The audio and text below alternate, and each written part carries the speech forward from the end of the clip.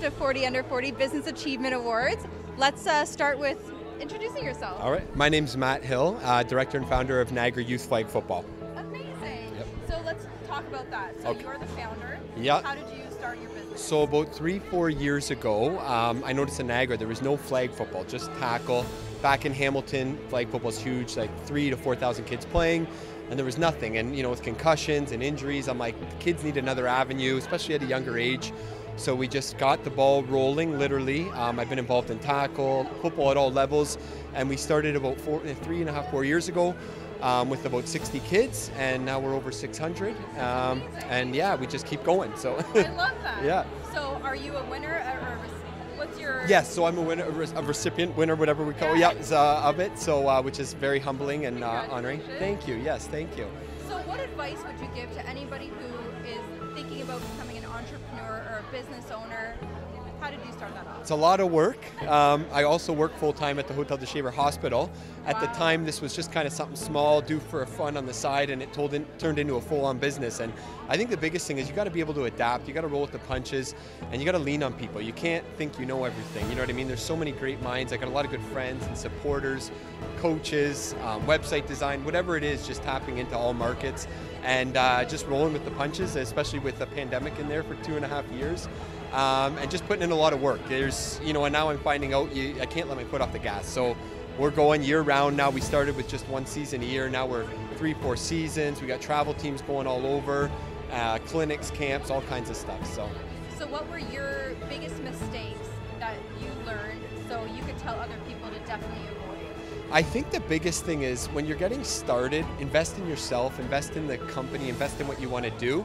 I don't know that there was, minor mistakes in that area, but it'll come back around if you put the time and the work in. So the little things of, going out with a group of people, you pick up the tab and, you're meeting with people, you're picking minds, and it'll all come back in the wash. And, you just don't worry about those things. Just think big picture. Like, I'm going to get there, even though at the time I didn't know what the big picture was. We just kept plugging away at it. So it's definitely a mindset thing. Did you ever feel like you had major imposter syndrome?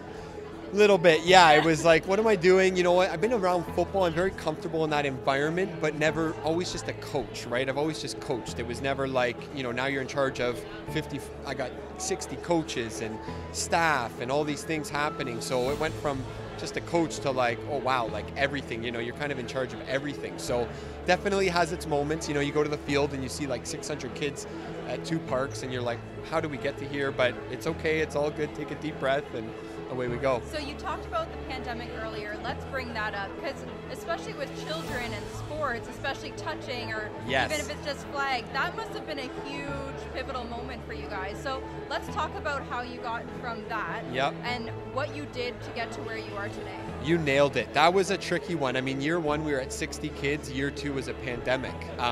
There was so many protocols we had to have in place, hand sanitizer, washing the balls, no handshaking at end of games, like just awkward things. For the while, coaches were wearing masks. Coming from a healthcare background, you can respect that and appreciate it. But it was tough, right? For these kids, it was a lot. But we just have a lot of great people, positive people.